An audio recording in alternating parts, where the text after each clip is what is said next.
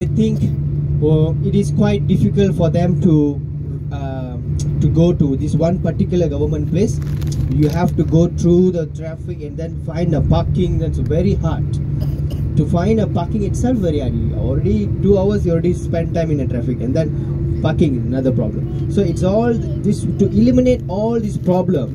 So the government decided to create one place where all the ministry, all the government's organizations in one place.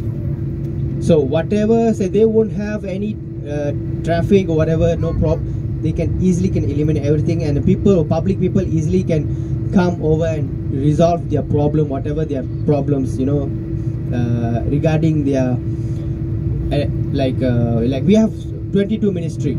Okay, Ministry of Roads, Ministry of Human Resource, Ministry of Women's Empowerment, Ministry of